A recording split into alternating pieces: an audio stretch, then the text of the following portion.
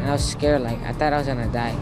This 13-year-old, whose identity we've chosen not to reveal since he's a minor, was arrested following a confrontation on an off-duty cop's lawn. This is video of the teen apparently in a dispute with the officer outside his home in Anaheim, California. The incident appears to show the officer, who works for the Los Angeles Police Department, holding on to the teen when another teen seems to push the officer over some bushes. You can see that's when the cop pulls out his gun and fires it once. We say fight back, get back, fight back! Nearly 300 protesters filled the streets at night to demand the officer's arrest. Some even vandalized the officer's home and car.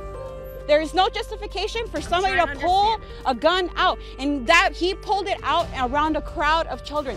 The 13-year-old was the one arrested, police say, for allegedly threatening to shoot the officer.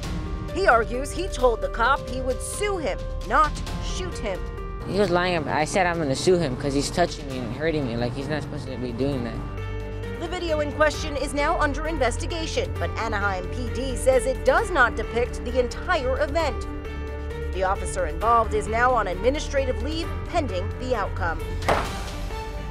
For InsideEdition.com, I'm Lee Sheps.